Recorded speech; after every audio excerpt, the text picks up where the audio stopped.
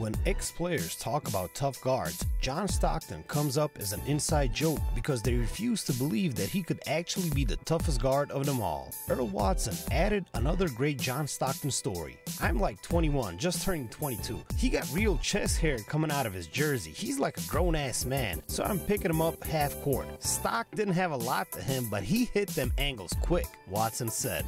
I remember getting inside college lane like he's not about to walk me to the free throw line and run the play. So I stand him up, right? And when I stand up, we bounce off each other and the ball go right past my face. I duck. I'm thinking it's a back door. No one's behind me. He threw the ball in my face. I looked back at him. He said, "Back the fuck up," Watson said. Watson was never considered a top guard in the league, but he played for 13 seasons. We could say that he learned some lessons when Stockton told him to back the F up.